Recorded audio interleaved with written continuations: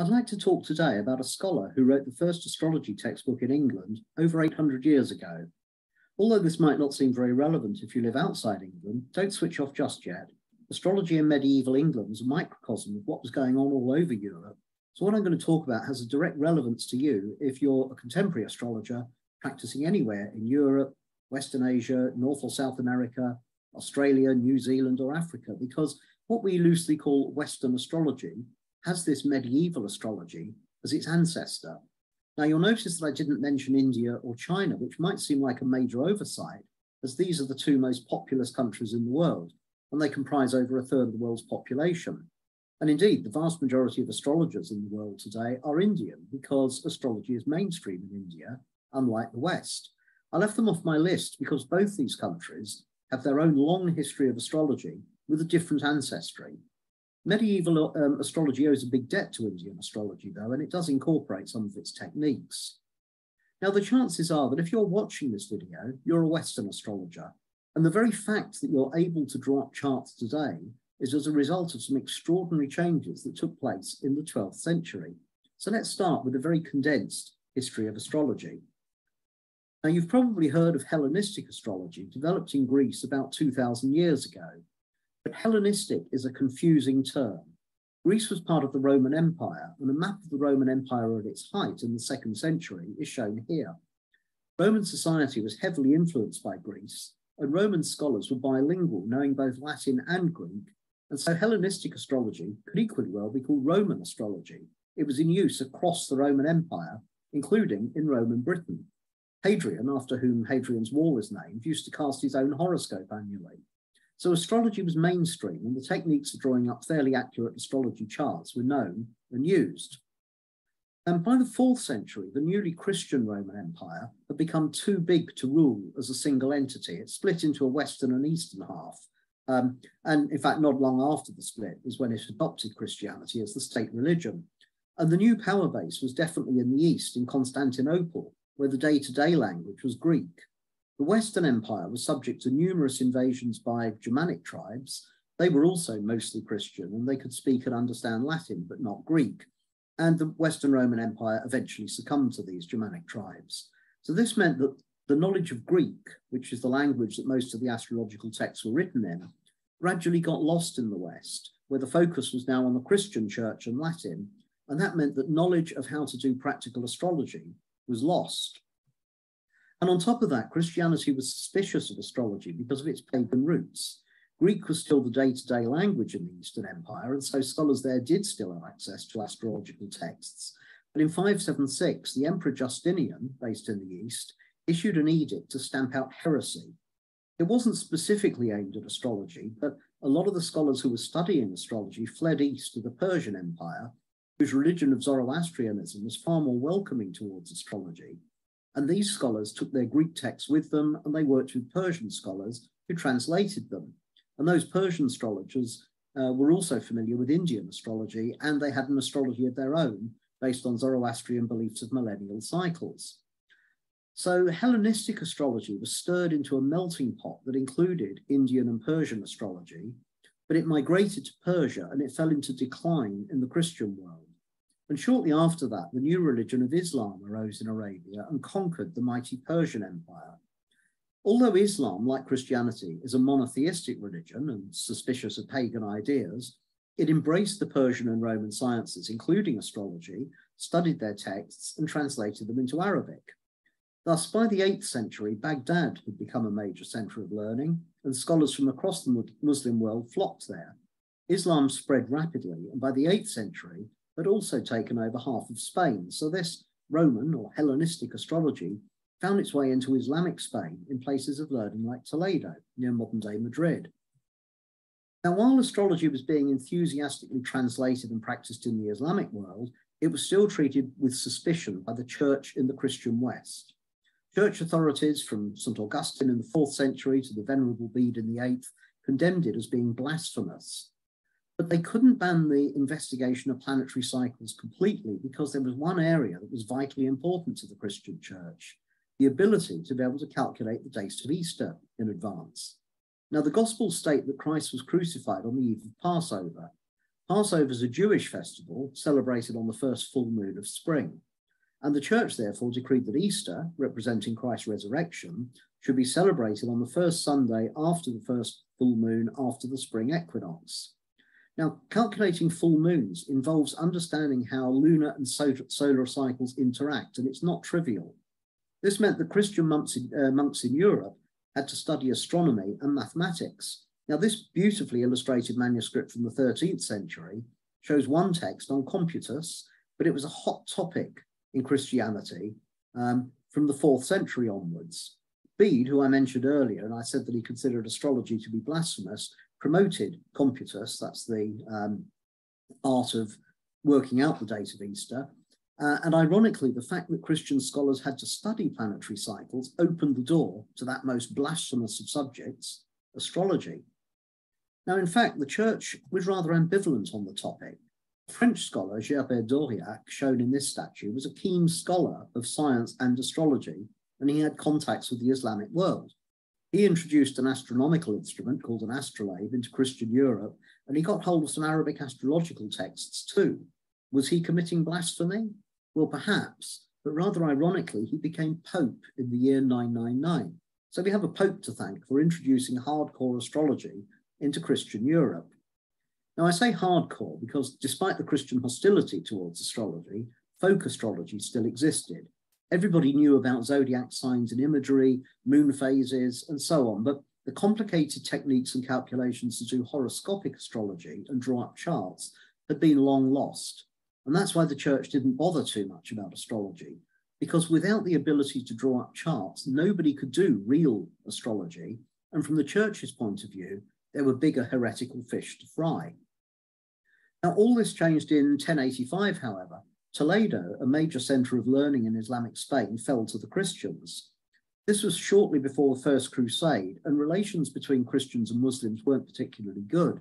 But the new Christian ruler of Spain rather unusually encouraged the Muslim and Jewish scholars of Toledo to remain, and Christian scholars then flocked to Toledo to learn Arabic and translate Arabic texts. And a lot of these texts were on astrology, and they included that essential key, texts on how to calculate planetary positions. Now, I can't stress too much just how important this breakthrough was. Here's a text, newly available in the 11th century from the Arabic world and translated into Latin.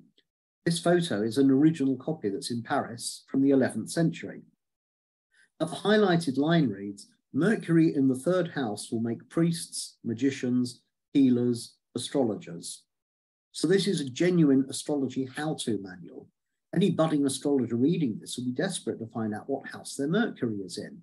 But if you can't calculate planetary positions, you have no hope of finding out.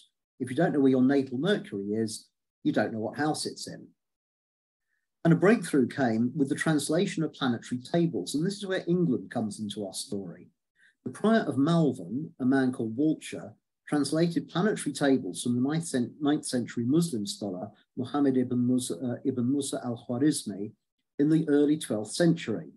Now, this scholar, al-Khwarizmi, was quite the polymath. He wrote a book on mathematics called the Book of Combination, or in Arabic, Kitab al-Jabr, and that's where we get the word algebra from.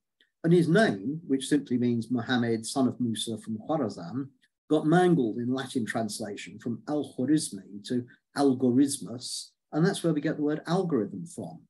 He also wrote a set of planetary tables translated from the Arabic by Wiltshire with the help of a Jewish convert called Petrus Alfonsi, and another scholar a decade or so later called Adelard of Bath also seems to have been part of a circle of scholars, and he taught astrology to the future King Henry II of England while Henry was a prince living in Bristol.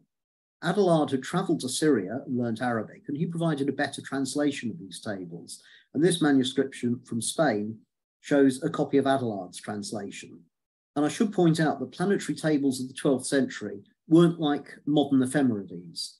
Your American ephemeris for the 21st century contains 500,000 printed values in it, and it would have been impossible to handwrite all of those and distribute them. So these early tables just contain figures that needed a lot of painstaking arithmetic to draw up actual planetary positions.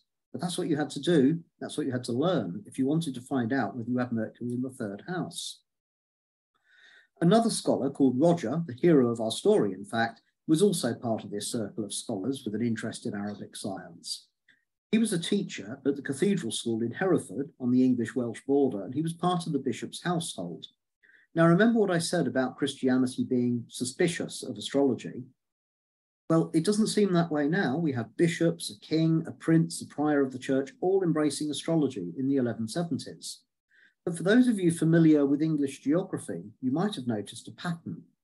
All of these places are in the west of England, and Hereford in particular had long had a reputation for being a centre of learning for Arabic sciences. And in the late 11th century, the Bishop of Hereford was a man called Gerard. He was a keen patron of learning, and it was his habit to read Firmicus Maternus's Mathesis. That's the book that told you that Mercury in the third house made you a good astrologer, although he wouldn't have been able to calculate charts at that point. And in 1100, he was promoted to Archbishop of York. Now, reading astrology books was considered perfectly normal in Hereford, but the monks at York were horrified when they discovered Gerard was doing this, and they were convinced that he was a practitioner of the dark arts. And a few years later, he died peacefully in the garden at York, and they refused to bury him in hallowed ground. So the west of England then seemed to be a haven for astrology and promoted by the church authorities there, but this wasn't universally the case. In York, it was still taboo. And in a way, that's understandable.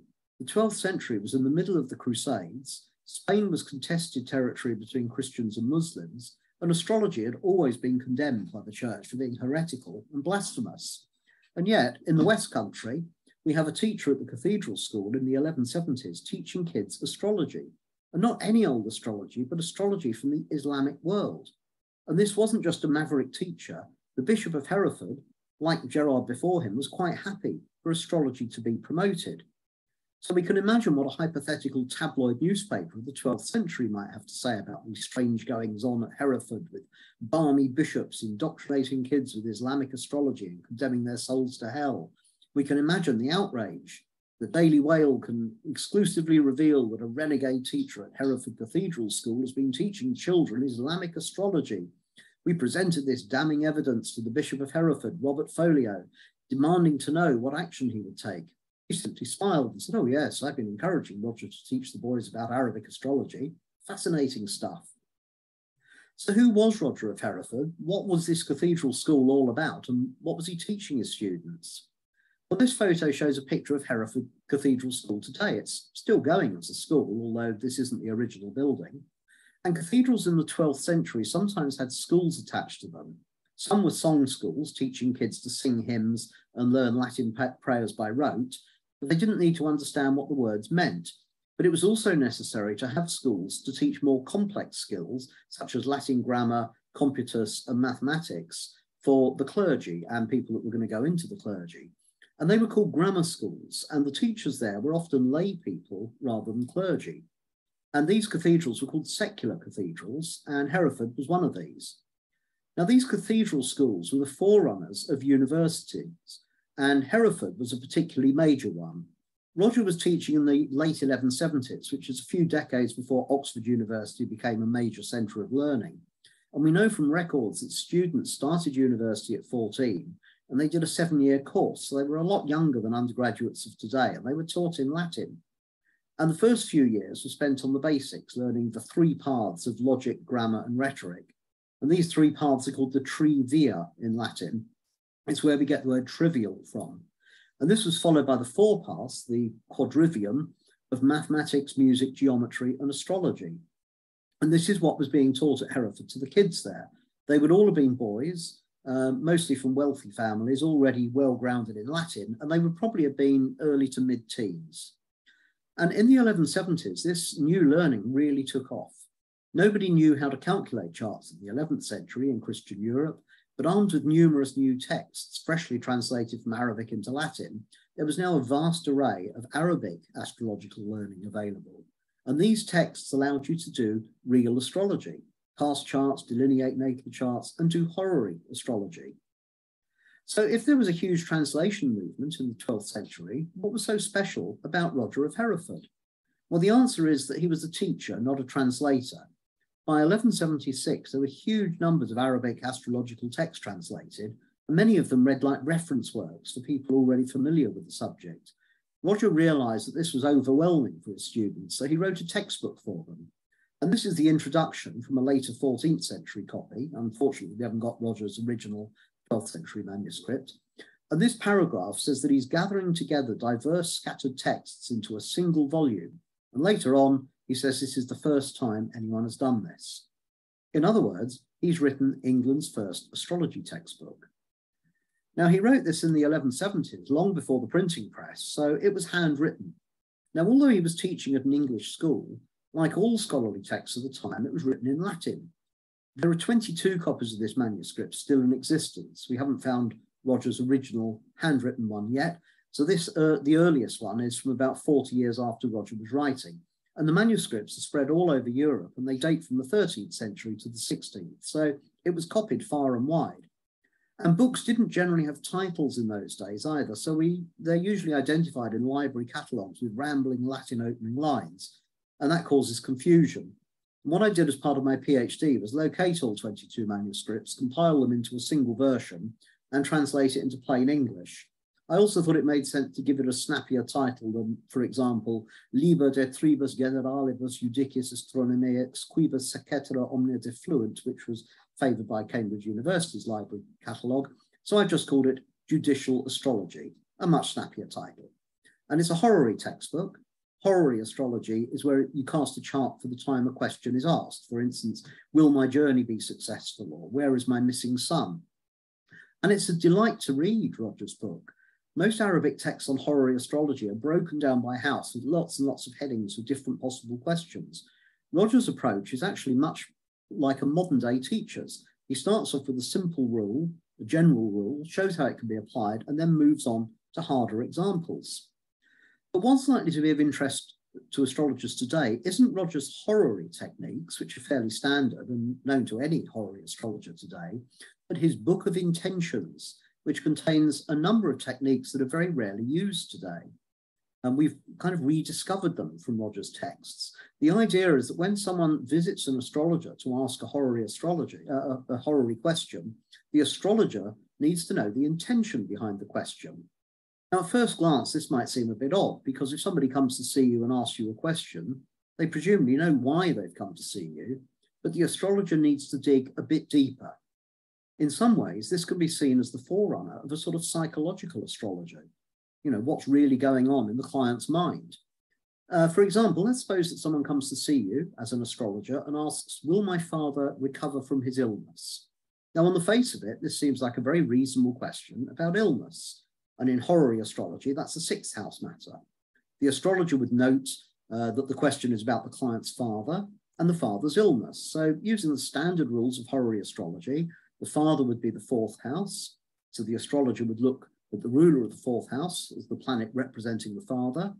Illnesses are sixth house matters, but it's the father's illness. So the astrologer would look at the sixth house from the fourth, that's the ninth house, and look at the planet ruling that house to represent the illness.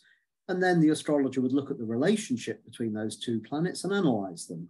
Is the illness stronger than the father or vice versa? If the illness is stronger, it'll probably kill him. If the father is stronger than the illness, he'll probably recover. Now, this is all standard stuff, but what's the client's intention behind asking the question? It could be that the client doesn't really want dad to get better, but is actually wondering when they'll get their hands on dad's inheritance. Now it's suddenly become an eighth house question. Now, some modern astrologers will do something comparable. They'll, say, cast a consultation chart set for the time of the appointment when the client's going to come to visit them to have a birth chart reading. Now, that's fine, because that consultation chart will be very different from the client's birth chart. But in the case of medieval horary astrologers, where there wasn't necessarily any forewarning of a client's visit, the consultation chart time would be exactly the same time that the question was asked. So the charts would be identical. So for this reason, Roger needed a different set of techniques to examine the intention. And many of these are really quite obscure and rarely used these days, but they're all in Roger's book. Now, from the manuscripts he left behind, we know a fair amount about his teaching style and his astrology. But what of Roger's legacy, and what of Roger, the man himself?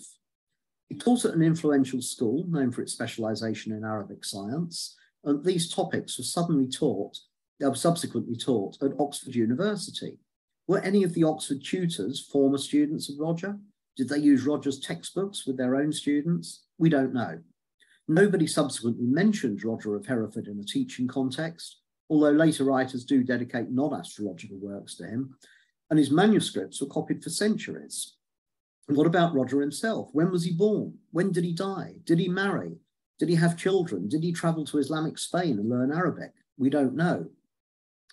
When I submitted my PhD thesis in 2019, I added this paragraph. Roger of Hereford is a shadowy character about whom few details are known with any certainty. However, contemporary scholars do have access to manuscripts that he wrote, and so although it's difficult to find out much about Roger of Hereford the person, his ideas can be analysed and discussed, as though that was the end of the matter. Now, just as I was about to submit my thesis, I received a rather surprising email on my university account from an American professor who claimed to be a descendant of Roger of Hereford. He sent me a photocopy from a Victorian edition of Burke's Landed Gentry, which referred to an aristocratic family in Hereford who claimed descent from the famous philosopher Roger of Hereford. It's an interesting piece of oral family history, but it's very speculative. But if it is true, it means we've got a family tree for Roger that leads right down to the present day.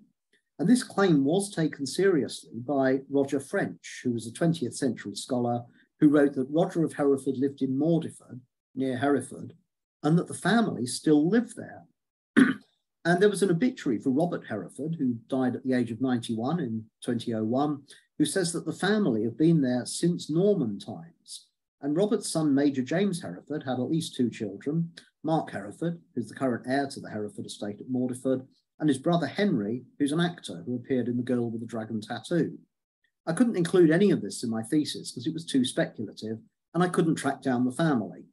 However, in August 2022, something rather remarkable happened. A bit more digging revealed that Roger's land in Mordiford, where the stately home of Sufton Court now stands, and I was able to get in touch with the current owner. So allow me to introduce 83-year-old Major James Hereford, who is the great-great-great-great-great-great-great-great-great-great-great-great-great-great-great-great-grandson of Roger of Hereford, who kindly posed to me after giving me a wonderful guided tour of the house, and he still lives on the same lands owned by Roger. He has 2 sons, Mark and Henry. I mentioned Henry just now, and Henry has a daughter, Mia, who was born last year. So Roger's line continues to this day, 850 years after Roger of Hereford wrote his book of intentions.